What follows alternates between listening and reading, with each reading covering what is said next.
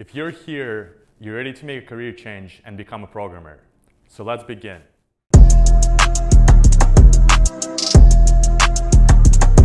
Software developers work on fascinating projects and command impressive salaries. And considering increased demand in this field, it's no wonder you're interested to learn how to code. Learning to code can set you up for a fulfilling and rewarding career. But if it's your first time coding, you might wonder, is coding hard to learn? The simple answer is no.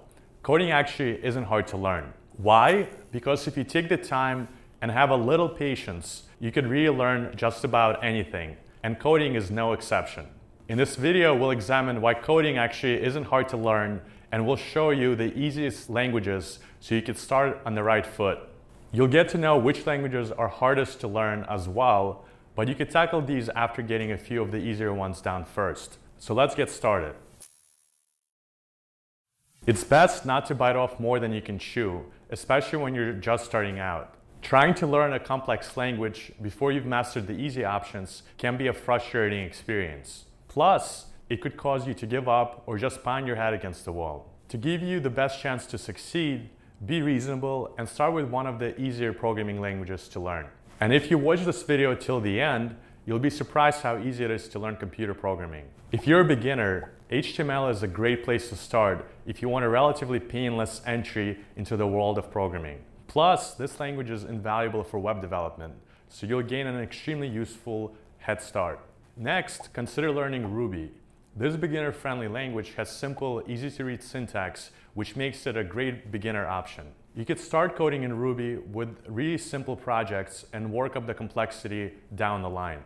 Once you have the syntax down, it's just a matter of exploring what Ruby can do.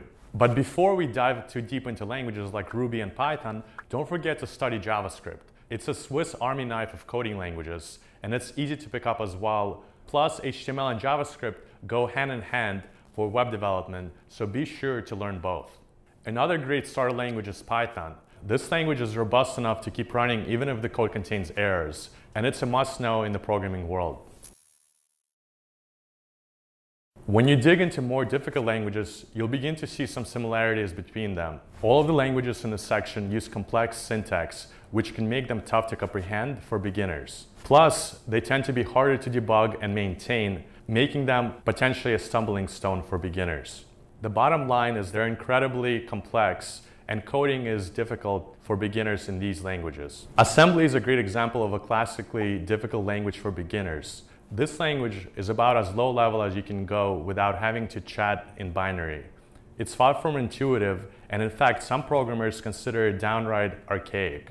So if you're trying to avoid unnecessary frustration in the beginning, you're probably best suited to avoid assembly. Other languages like C may have more objectively interesting uses, but they're just as tough for beginners to learn. C comes in many forms, including C, C#, and C++, and so on.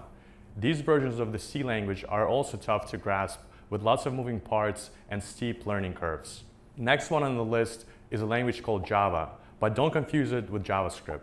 That said, learning the basics of Java and Swift can be beneficial considering how widely they're being used for Android and iOS development. Now that you know a bit more about coding difficulty with different languages, you might be wondering if learning to code is worth the hassle. The simple answer is absolutely. Learning developer skills is a fantastic way to kickstart your career. You simply need to make sure not to take on an especially difficult language the first time you pick up a textbook. Coding doesn't have to be hard to learn when you start with the right language, and you won't believe you waited so long to get started. If you've enjoyed this video about programming languages, check out my other videos on how to become a software engineer and build a rockstar portfolio next. Like, comment, and subscribe below, and let's break in.